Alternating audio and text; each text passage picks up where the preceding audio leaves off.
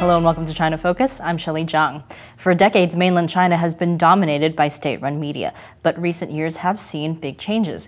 These days, besides state-run media, there are thousands of more commercial newspapers, radio stations, and TV broadcasters. And with more than 500 million internet users, China also has an increasingly active online community. So what do all these changes mean for press freedom? And what do they mean for how we in the West are able to learn what's really happening in China? Joining us today is Sarah Cook, the Senior Research Analyst for East Asia at Freedom House. She's one of the authors of the China chapter of the 2013 Freedom of the Press Reports, which was released yesterday and is available on the Freedom House website. Sarah, thanks for joining us. My pleasure. So what have we seen change in the media landscape in China over the last year? I think what we've seen is this increasing changes in the balance of how Chinese people find out about breaking news. So on the one hand, you have more and more people accessing the internet, accessing microblogs whose content is censored, but at the same time people often being able to outpace censors, particularly when it comes to news that's breaking and they actually get there before the state-run media.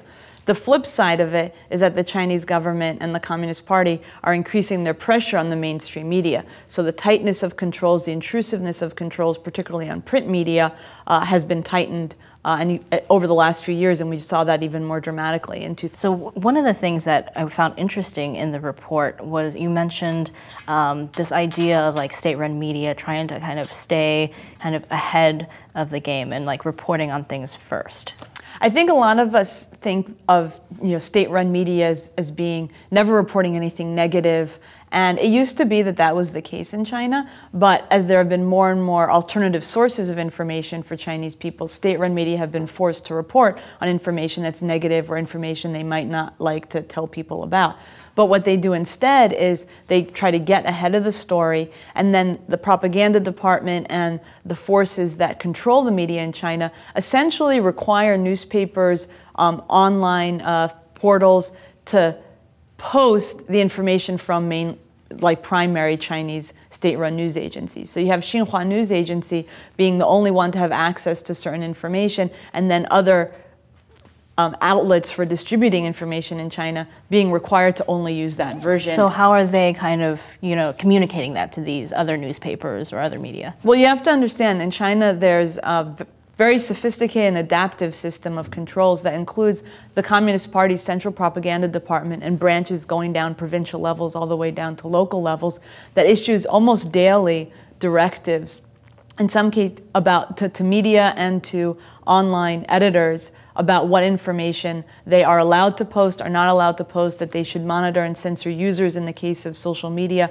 and stop information that should stop being circulated. For traditional media, it may not be every day, but it's on a regular basis, and you actually see more and more people and journalists being able to leak what these directives say, and they explicitly often will say, only use the Xinhua News Agency version for this particular topic or event.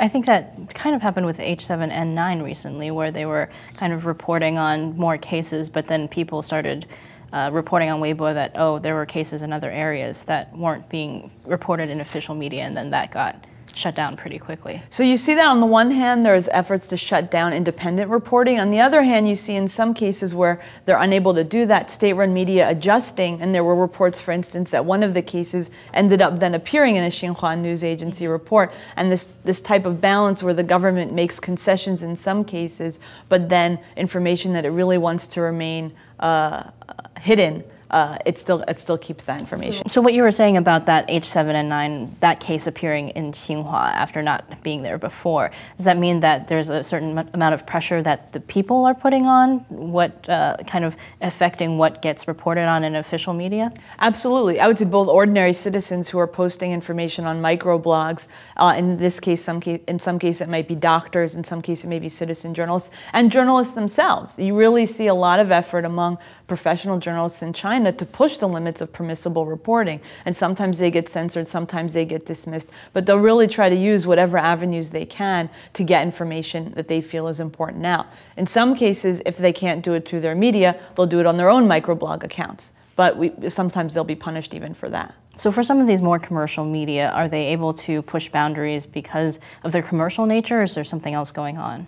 Well, part of the idea is that now they have responsibility to users. They want to get their circulation numbers up, and so they want to have daring information and new information that are going to make people buy the newspaper.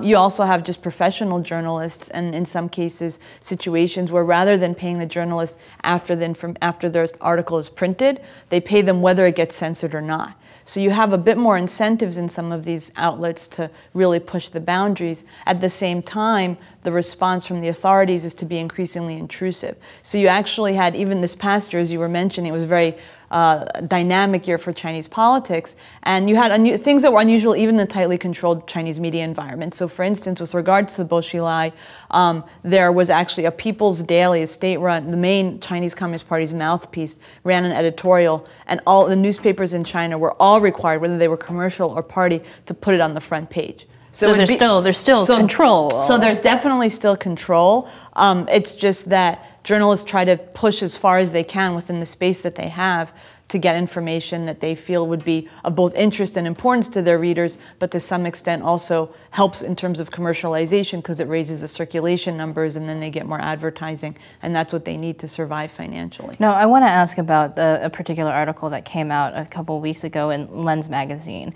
And it was about the Masanjia labor camp, kind of an expose on some women who had been in that camp and then been tortured. And it was really shocking to see something like this published by even a commercial newspaper magazine, actually, in China. I think it was a real breakthrough. And it really shows the daringness of the journalists. It shows that there's clearly some kind of internal political protection that journalist has to be able to get that out. Now, you have to keep in mind, this journalist said he'd been working on this article for 5 years. But this was this, political moment where he read the tea leaves and thought it could come out. And that was because of they're talking about labor camp reform right now. Talking about labor camp reform, talking about the person who's now in charge of the committee, the Communist Party committee that runs the labor camps, is politically weaker than his predecessor, who was very strong. So you have these kinds of internal party dynamics that can play into these issues. But I think the other thing that you saw is almost immediately the censors came down, especially in terms of circulating it online. So it was deleted, most of the online references were deleted. And this was a fairly small magazine, so it was spread mostly online, not necessarily through the direct circulation. But even in that interim, you really saw social media users and people who came across the magazine article really expressing shock. I mean, really, they know that the Chinese government is abusive. They know that they persecute people. But to actually see in detail the level of torture that was happening at this camp shocked a lot of people who even are already kind of cynical about the Chinese government's human rights record. But the cover-up afterwards, what happened to that journalist? Is he still all right? As far as I know, as far as I've heard, there haven't been reports of him being harassed or persecuted or dismissed, but sometimes that kind of fallout can happen a little bit later. What we did hear about was some of the people who were quoted in the article, the petitioners who had already gone through these horrific experiences in the labor camp, being harassed by police, particularly, ironically, at the same time as the local government was claiming to do its own investigation. The people who were actually quoted were facing harassment. So how does that affect, for example, how Western media report on these kinds of issues? The general media landscape, like the example of the Lens magazine article, what were we hearing in the West about that? So on the one hand, these kinds of articles give fodder for an important first-hand source for Western media to cite in terms of their own reporting on what's happened in Masanjia and, of course, the Chinese public's reaction to it. But I think what's disappointing in some cases with Western media coverage is that there are actually people who have been in Masanjia who have escaped and have fled outside, who have been available for interview. There are ways in which there's no real reason why Western media couldn't have broken this story themselves. That you had to wait for a Chinese journalist who had to take a much greater risk than perhaps a Western journalist or media outlet would have had to in order to get information about what was happening in a camp like this. So what are some of the challenges that Western media are facing in China's media environment? I mean, to be fair, it's not easy reporting environment for foreign correspondents. People have to be very careful, increasingly, about whether they'll be able to keep their visas and their access to China. Increasingly, the Chinese government is putting pressure on foreign journalists. And this last year, we had 2 cases of journalists who's, because of visa issues, were forced to leave China. And that's the first time that's happened in 14 years.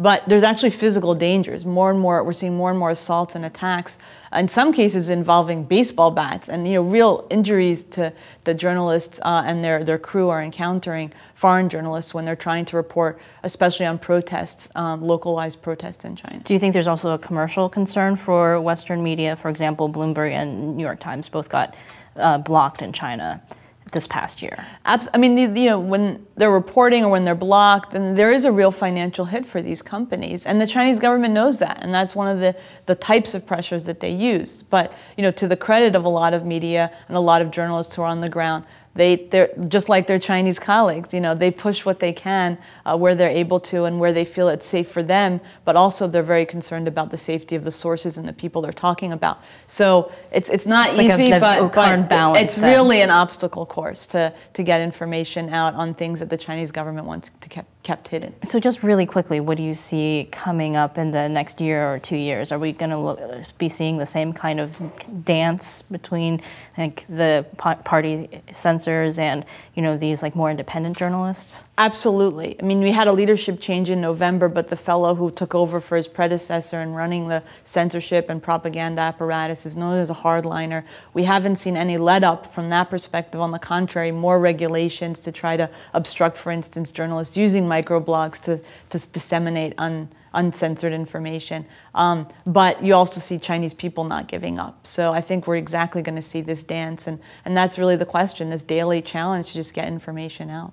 Thank you so much, Sarah, for joining us today. And thanks for watching. For the Freedom House Report, you can visit the website below. And for more on this and other issues in China, join us at ntd.tv.